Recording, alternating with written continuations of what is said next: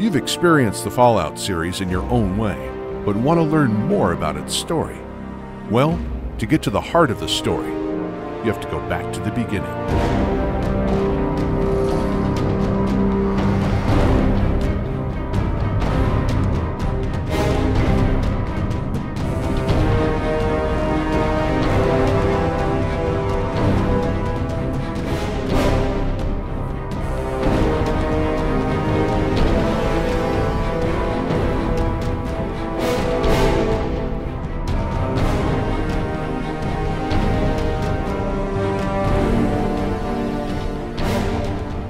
Walk the wasteland long enough and anyone will gather a few scars.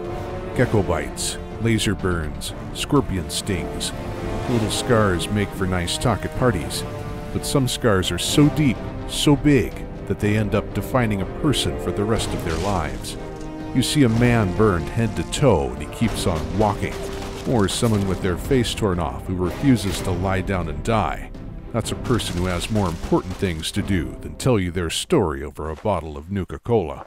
When Caesar and his legion came upon the Hoover Dam in 2277, he knew that it was his destiny to march his army across the Colorado River, just as the first Caesar had crossed another river 2,000 years before. Unlike the original Caesar, this new Caesar found himself facing a foe that would not yield at the mere sight of an approaching army. The new California Republic was just as determined to hold that dam as the Legion was to take it. When the battle came, Caesar's legate made several mistakes in the command of his forces. A combination of overzealousness and righteousness made the Legion an easy victim for a trap laid by the NCR, and the resulting debacle put an end to the Legion's march west. Now they wait on the far bank of the Colorado River, rebuilding their army with fresh slaves taken from the fiercest tribes east of the dam, looking for a way to send the NCR running in earnest terror. The man who led them to their catastrophic defeat had been Caesar's first general. At the time, he went by the title Malpais Legate, but he was once known as Joshua Graham, one of Caesar's oldest friends. Like all men, Caesar feared the unknown and placed his trust in the people he knew best. Malpais Legate might have been the person best qualified to lead the assault and simply fell victim to a cunning ploy by the NCR commanders.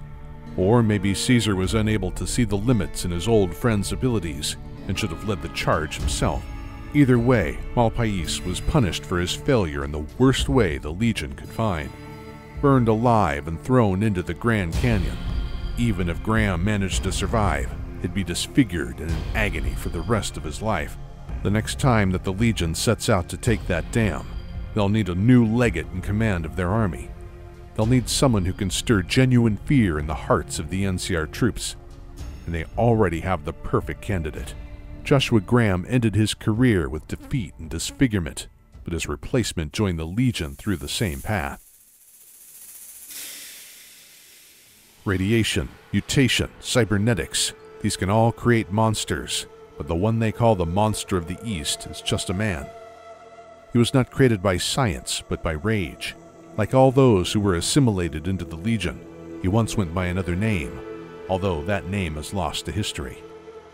He was the greatest warrior of the Hydebark tribe to the east. His brute strength and massive size put him on the path of the warrior at a young age. By the time he was an adult, he'd become the most feared man in his tribe. He was their defender, and the neighboring tribes learned to avoid Hydebark territory. When the Legion first arrived, they quickly discovered that any soldier who entered Hydebark lands would be slaughtered by a giant swordsman who left behind a trail of bodies cleaved by a massive blade. The Legion named this unseen terror Lanius, the Latin word for butcher. There are very few tales of the Hydebarks that do not center around Lanius, a clan of savages whose only remarkable feat is that they survived for 200 years after the bombs fell. As Lanius grew to manhood, the tribe in turn grew to depend on him too much. With such a terrifying champion to fight their battles for them, the Hydebarks became soft and weak over time. Their chieftains needed neither wisdom nor might to flourish, so long as Lanius was there to protect them. When the Legion arrived looking for new tribes to enslave, the chieftain of the Hydebarks feared that this was a threat even Lanius could not defeat. The tribesmen chose to surrender to Caesar rather than face death in battle. It was a weakling's gamble that gained them nothing. Although Caesar accepted their surrender, Lanius considered it a betrayal that the leaders of his tribe would prefer the many deaths of a coward over a single valiant moment on the battlefield. He killed them himself as the legion watched. Although Lanius was capable of bringing down 16 men single-handedly, he barely survived. His strength impressed Caesar. He was offered a place of honor in the legion.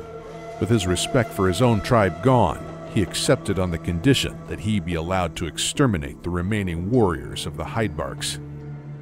The history and identity of the clan has been erased by the legion. They are now known only as one of 86 tribes that were united by Caesar. A footnote in a scroll lying at the bottom of a chest in Caesar's tent. The women of the Hydebarks have been scattered throughout the legion as slaves, and the boys are now grown into soldiers of the legion. The men of the Hydebark clan? Only one remains, Lanius, the monster of the East. Lanius has no love for the legion. They employ deceit and trickery when assimilating new tribes, and Lanius is a man of very direct methods. He is loyal to Caesar himself, though, and values the opportunity to prove his honor with each new tribe that he conquers in Caesar's name. Since he joined the legion, he's led them to victories against 19 other tribes. The NCR would be fools to think that Lanius won't lead the charge at the next battle for Hoover Dam. Lanius wears a suit of armor crafted by the finest blacksmiths in Caesar's army. It isn't powered by a microfusion pack like the Brotherhood's power armor. No, Lanius carries the full weight of that metal himself. No hydraulics, no gadgets, just a man fueled by a lust for battle. He wields the blade of the East. A few of the super mutants took to tearing the bumpers off pre-war cars and hammering them into sword blades. That's fine for a giant gray beast hopped up on Stealth Boy Rad. But a man like Lanius needs a more refined weapon. The Legion forged for him a massive sword with old-world craftsmanship that is every bit as devastating as modern tech, when in the right hands. Lanius can cut an armored ranger in half with one blow and knock a super mutant right off its feet. Legion Frumentari even claimed that he can run it straight through a Brotherhood of Steel paladin in full power armor. When Lanius killed the leaders of his tribe, his face was disfigured in the fight, or at least that's what some in the Legion say. He never appears without his helmet, and his personal servants are all blind, so there's no telling what the Legion is hiding behind the mask. That, of course, is Caesar's goal, to make his new general an enigma. Something made all the more fearsome by the mere fact that it is unseen. On very rare occasions, people will escape the Legion, and there are a few former members who have seen Lanius in person and are willing to speak of him openly. A former Frumentari named Ulysses will talk about Lanius to those who have earned the honor of conversing with him. Maybe he's a little overly optimistic, but he thinks that the monster of the East can be reasoned with, that the next battle between East and West could end with Lanius peacefully parting ways with the NCR's envoy. An unlikely scenario, unless the NCR can find a very persuasive representative. Ulysses also met Joshua Graham. Against all odds, Graham was resilient enough to survive being set on fire and thrown into the Grand Canyon. After crawling out of the canyon, he traveled east to Utah and lived among the people of his homeland, New Canaan. They were a people of faith, still worshipped one of the old world gods from before the war, and their ancestors kept that faith alive. Among the New Canaanites, he began the process of atoning for the atrocities he committed as Malpais Legate. They helped Graham recover from his injuries, and his sins were absolved in their eyes, although he would forever bear his burn scars. He might have been content to stay there for the rest of his life, living in peace, but rumors of the burned man reached back to Caesar, and he couldn't rest knowing that a potentially dangerous enemy was still kicking. The New Canaanites were soon wiped out by a band of tribals called the Whitelegs. Ulysses had a hand in that, back when he was still working for the Legion.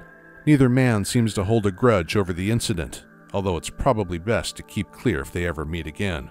The Whitelegs had been sent by the Legion to kill Graham, but that man has a fire burning inside him that just won't go out. Again he survived, and the burned man now lives among the tribals in Zion Canyon. There tries to use his knowledge of war to bring peace among the tribes, a well-intended effort, but a reminder of his old life as a ruthless killer. The monster of the East and the burned man are alike in many ways, myths that outshine the men beneath their masks. Both are forever scarred by their association with Caesar. Yet Graham has learned to wear his scars with humility, a constant reminder of the monster that he was, while Lannius is unable to see the monster that he has become. Until he does, he will remain a valuable tool for Caesar and a force of destruction in the wasteland. The Legion was built by men of ambition, but their origins were that of humility and service.